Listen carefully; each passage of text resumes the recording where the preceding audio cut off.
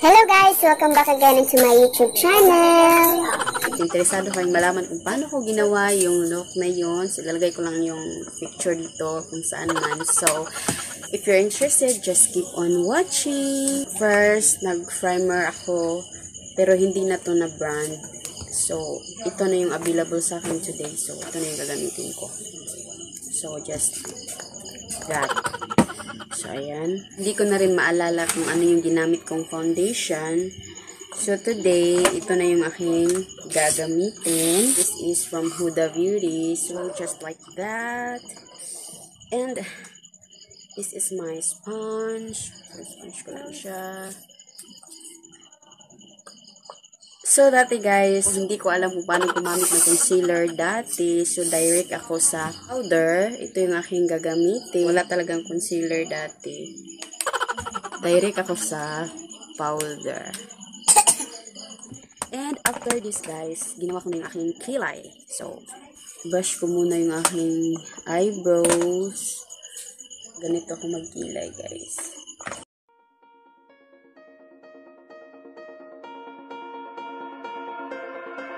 There's a party in your head.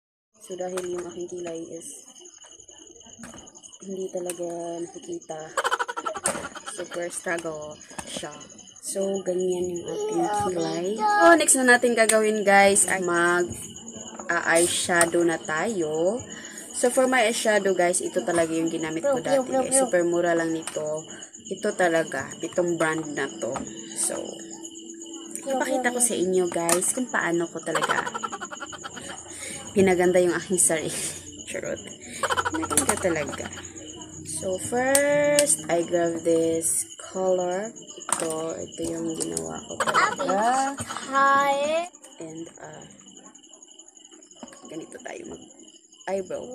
Ganito tayo mag-eyeshadow. Ganito yung ginawa ko dati. Today, kasi i-share ko sa inyo kung ano yung ginawa kong makeup that time sa prom night. So, next guys, same brush na yun yung aking gagamitin. I will grab this.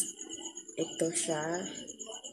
That red. And dito natin siya apply. So, dito lang guys. Hindi kasi masyadong makapal yung makeup ko din.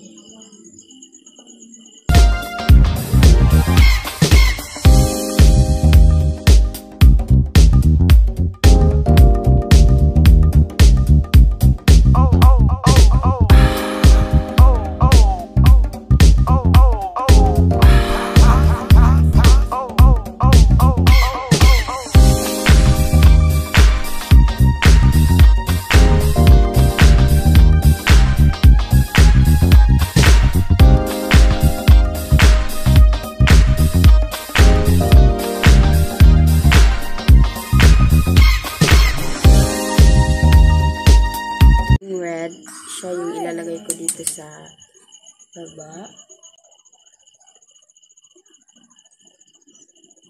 To make our eyes good. That's it.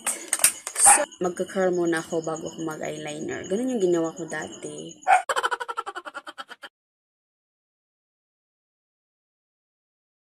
So, ito yung gagamitin kong pang eyeliner, guys. Ganyan lang. Walang kaarte-arte. So, next guys, ay nag-false eyelashes ako. Hindi ko na din maalala kung anong brand yung or anong klase ng eyelashes yun. So, ito, meron ako ditong available. Si Ashley brand ito. So, I'll be back. Ay, ano ko lang siya kasi para mas madali tayo. Okay? So, that's our false eyelashes. So, para maano siya guys, nilagyan ko siya ng mascara dito.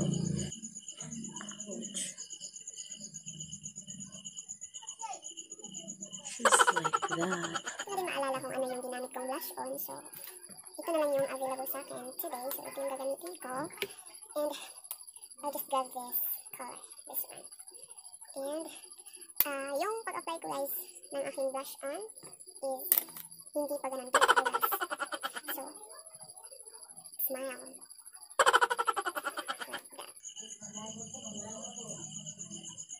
So, dati hindi uso kasi ang contour. Blush on lang talaga ako. At hindi ko pa alam na may contour na nangyayari. So, blush on lang yung alam ko. So, ganito. So, i-blend ko lang siya. Normal lang siya na pinkish. Like that. So, just that.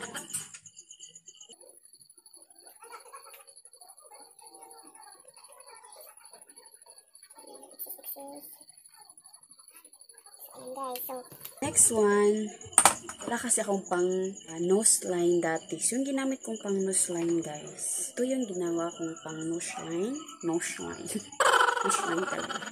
And kinamay ko lang yung time na yun. So, this time, kakamay din natin. Okay? So, just like that. Parang yung may makita lang na ilong, ganon. I-blend ko lang siya. Like this.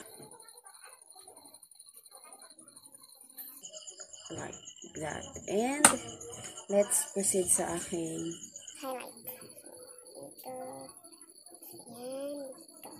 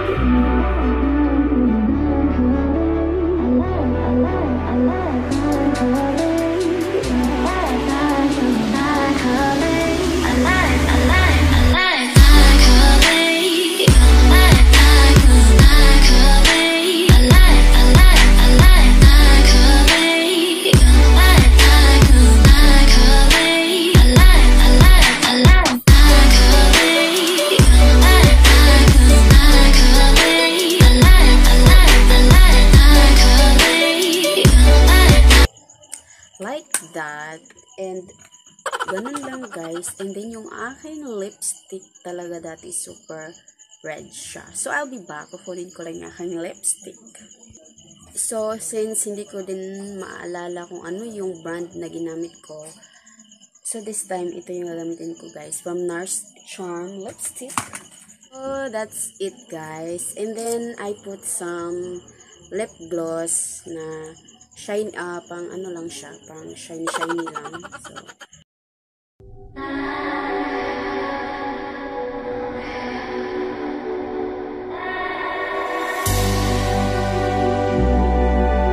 So ayun guys, yan lang yung aking look. And I'll be back kasi ayusin ko lang yung aking sarili para sa ating final look. So this is our final look guys. So yung buhok ko talaga is ginawa siyang para siyang merong anong tawag dito, yung ginawa siyang circle guys. So this is all. Ito yung ginawa ko nung from days ko. Ito yung look na ginawa ko guys. Kasi sabi ko nga ako lang yung gumawa ng aking makeup. So that's all guys for today. Thank you for watching this video. See you in my next video. Bye!